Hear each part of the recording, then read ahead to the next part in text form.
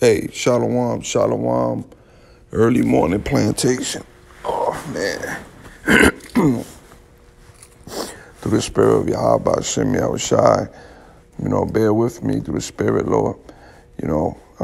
Just want to touch on something in the spirit, come out with a couple of scriptures, to show you how serious, this truth of ours is. We got to understand that this walk of ours is not going to be easy.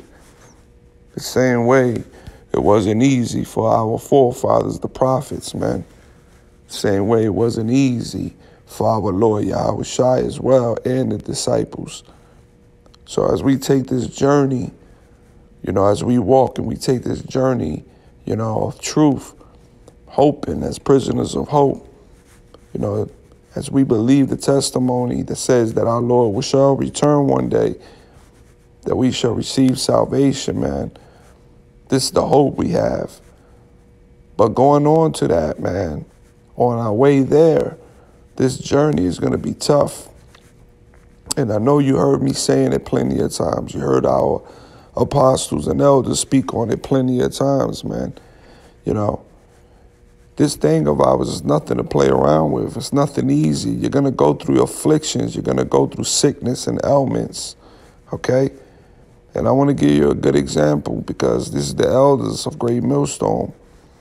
And I'm going to play something to you because there was a certain brother, in the camp, in the main camp in New York, and we don't know who it is. It's not my business. I'm just making a lesson out of it to show brothers that this is not a game. And, whoever this brother is, it seems like, he's been missing camp, and, the elders, man, they don't play that, man. The scripture said in season and out of season. This thing is very serious. That's why the scripture said if your left hand makes you sin, cut it off. We a body. We are one body. We supposed to function as one body. So, things happen. Sometimes you get real ill, very sick, where you definitely can't come out. Things happen, yes. But if you're still able to walk, you're still able to talk, you're still able to, you could be sick, man. There's been plenty of times and it's not boasting or saying I'm better or we better than anybody, but it's been plenty of times that, we got back problems, we're sick, we got a bad flu, we out there, man. Sore throat, eyes, ailments, man, skin problems, There's a lot of things that a lot of times, that, the elders and brothers and myself, we go through, but you're still out there in the spirit.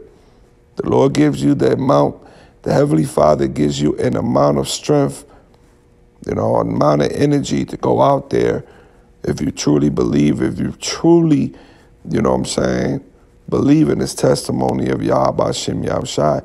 He'll give you the energy to overpower, to endure, out there until the end. How many hours you out there holding camp, if you truly believe it. If you're able to get up and your two legs, you're able to walk, you're able to see, and then you got ailments, you don't feel good, but you're able to do it, hey, go out there, man.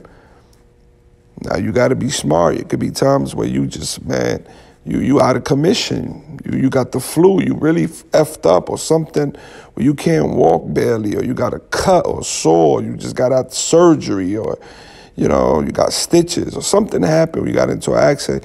You got to use your common sense, But let me just play this, man, because this ain't a joke. We're going to get some scriptures. And if you was not, the Most High is going to judge him. Right. He said he had called out last week that he had pain, stiff neck, sore throat. And at first he said he was going to make it at 240, but then he called saying that he wasn't able to make it because of the pain. Tell him to go home. All right. Tell him we'll see you next week. Now we got. Send that dude home. And many times when we came there, remember last year? Yeah. I was fucked up. Sunny down. Come here. You got a stiff neck. Half dead come here. Half dead, I was going to say. Yeah. Hey, this guy used to work at the IBM. was a technical guy. There was a Benjaminite, an older Benjaminite, but he was like built. And there was something that somebody got stabbed up or whatever. And he said the man couldn't come to work. He said the man don't come to work. He said Jamaica, men, what did they say? He said the men that get bit by a shark and still go to work, or something like that. He said they swim among the sharks, you know? Another story with this Cuban guy. He said he got stabbed up. He went to the hospital. Then he got up and went to work the next day, man. Damn. Yeah. So come on, man. I got a stiff neck. Yeah. Now my man, he said Stiff neck. he's full of. It's hard into this. He's full of khaki. And that's, you know, that sets a bad morale for the rest of the men. Yeah. If they see that and say, oh, this guy's getting away with it. Well, what are they seeing today? They seeing that. Yeah, and that's very true because we supposed to rep we're you know, we put ourselves in the front line, man. All the brothers, you know, that are out there in the highways and byways, you know, you put yourself out there in the front line, you got a responsibility. We supposed to be you know, examples for other men that are learning and are coming into the fold in the last hour and, you know, want to come out to do the Lord's word, you know. You know, we supposed to show an example, man. So, man, you know, you got a stiff neck, you know, you got a sore throat, man, you able to go out, man. You know, I mean, come on. And the thing is, you know, Jake, you know, this is our job. This is our #1 job. We always say that. Like right now, I'm at work right now. I'm miserable here. I don't want to work here because I already know there's a new world coming. There's a new world, man, with our Lord. It's going to come and he's going to reign in righteousness and Lord willing, we're part of that, man. We're just passing by. This is not our job. Our true job is being men of the Lord, going out there, warning our people, you know, learning, going to hit the highways. That's our true job, just like the prophets, you know.